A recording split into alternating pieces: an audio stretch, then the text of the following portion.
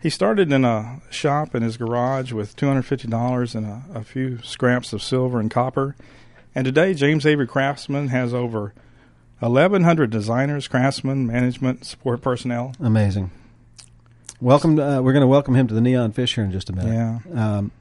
There was a story that you and I were talking about. Right. And this is for callers. I want you to give some thought to this. So much of the time, those of us who work in ministry end up affecting other people's lives, and we don't often get it, as Ken would call it, a crop report on that.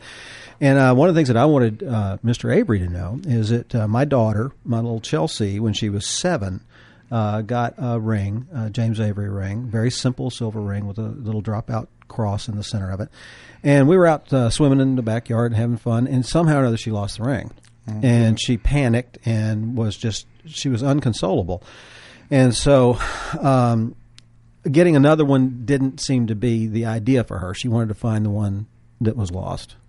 And I didn't know how to go about doing that in a big yard full of grass. So what we did was we got it with the Yellow Pages, because this was pre-internet days, and we ended up trying to find a metal detector guy, a guy who would rent us a metal detector. And we drove from West Houston to Clear Lake, rented a metal detector, and came back looking for this ring.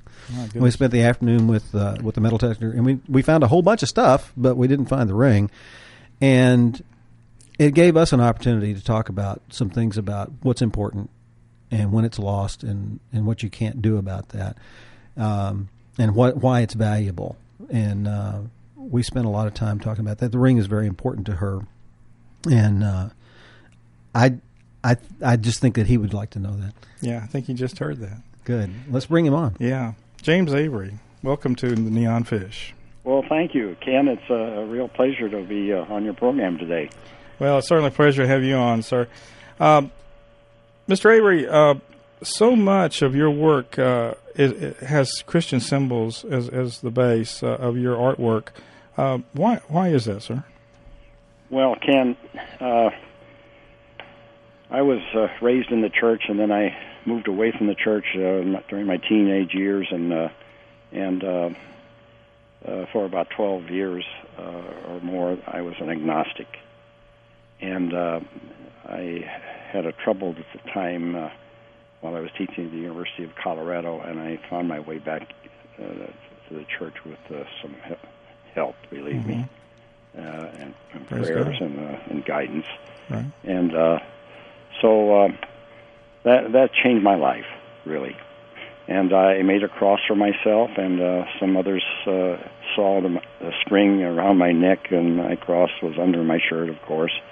And they asked me to see it, and I showed it to them, and a couple of guys said, could you make me one like that? And I did, and presented it to them, and they wanted to pay me, and I said, no, this is my gift. And they almost cried, and I thought, gee, Jim Avery, what have you done now? Maybe you've touched some lives, and maybe this is a way to go. Well, the NeonFish, sir, is about Christian artists and really calling all Christian, everyone that is our listeners. We're calling us all to excellence, and the part of the theme of the show is that if you're that everyone has a gift, just like you discovered your gift there that day, and out of your faith came this incredible gift, and you discovered your ability to do art with the Christian symbols so much. Tell us a little bit more about where you went from there. Where did you go from that first beginning? Well, when I had been teaching for a number of years at the University of Iowa and the University of Colorado, and in design. And when I came back into the church, I thought about this, simplifying my life, and I married a gal while I was at the University of Colorado, or she was at the University of Colorado, and a year and a half later we were married, and she lived in Kerrville. And so in 1954 we came to Kerrville, and that's when I started. And we're talking to you today from Kerrville, as a matter of fact. Well, it's outside. Great. Well, Jim, you've had all through the years, you've been able to maintain a quality that's just almost incomparable. And how have you been able to maintain that level of quality and creativity over the years?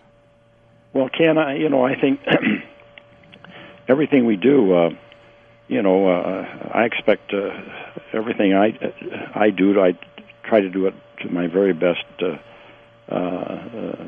best of my ability, and I expect excellence for everyone that works for us. And we provide a very nice workplace for everybody, clean, well lighted, comfortable, and giving consideration to all details.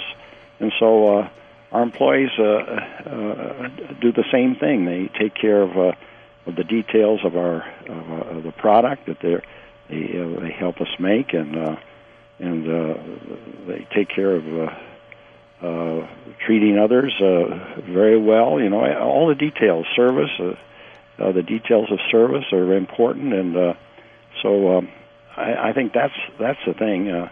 We just expect everything we do to be right. Yeah. Well, it certainly has proven out.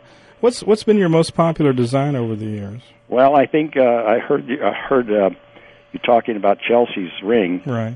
And that little ring has been the most popular item I ever made, and still is our most popular item. We call it a cross-up ring, but it's a little simple ring with a Latin cross cut through it. And we've made very many of them, and over the years, and stories like the one I just heard about Chelsea's losing hers. I've heard from others losing on the beach in Hawaii and finding it later. Somebody else found it. If you could tell us what the setting is we need to put on the metal detector, it would be very helpful. Well, I've never had that experience, but because I found an awful lot of quarters trying to find that ring. Jim, what's happening at Christmas around the country? Well, actually in Texas and Oklahoma and Georgia at James Avery Craftsman. What's new for Christmas? Well, Ken, we did something this year that I'm not so sure we're not going to do again. We put we put out a catalog with a lot of expensive pieces in it, and not enough moderately priced pieces in silver. And and our customers are telling us that we need to go back and maybe put some things that are not so expensive, and we're going to do that. We're coming out with a new religious catalog with some new crosses in that I'm working on myself, and we're coming out with a new charm catalog because there weren't enough charms in this catalog in Christmas, and we have some new pieces in there, but a lot of them are expensive. We have some new silver pieces too, but I think we went a little heavy on the gold because some of our customers were asking for more expensive pieces for Christmas, and I think we went overboard on that.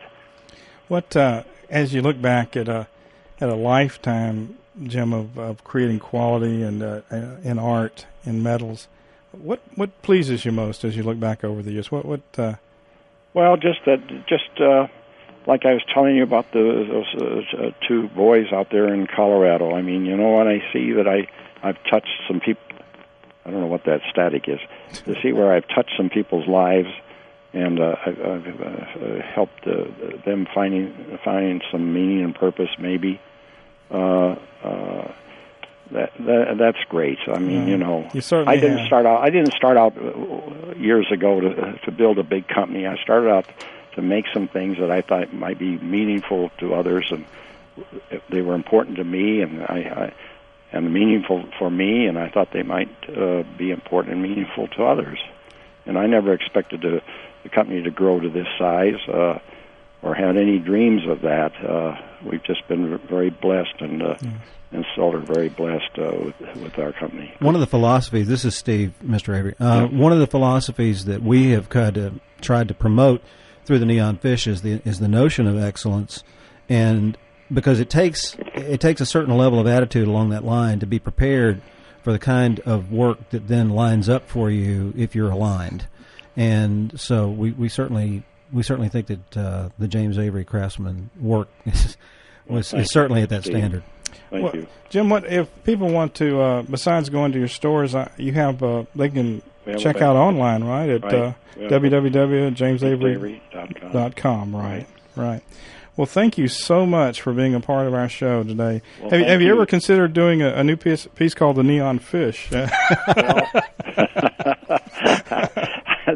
That's a wonderful name, for sure. Well, thank you. I can think of 2 buyers offhand. Absolutely.